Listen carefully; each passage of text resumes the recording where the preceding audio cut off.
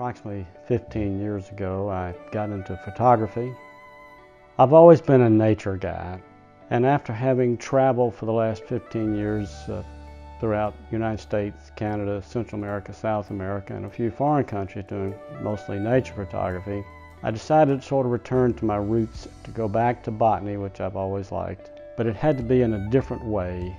It can't just be straight botanical or flower images. That's been done so many times. Since I started in photography, I like what's known as macro photography. I like being able to enlarge small details that the average person probably overlooks.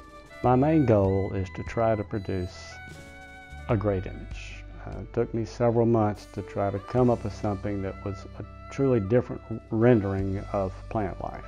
So this project involves first gathering specimens out in the fields and woods that would work with this technique. When I'm out searching for specimens, I'm looking for something that's got preferably unusual morphology, and hopefully some aspect of the specimen is translucent, either the petals, the sepals, or the leaves. Everything is done indoors under controlled lighting situation. That was the first step, to come up with a lighting situation that would give a different image.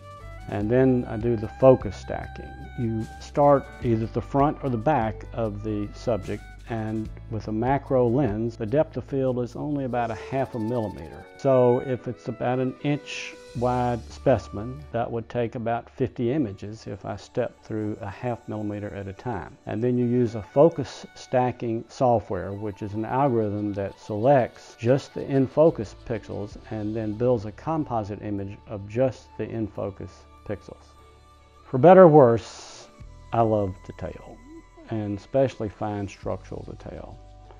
And that's what this type of focus stacking macro photography reveals.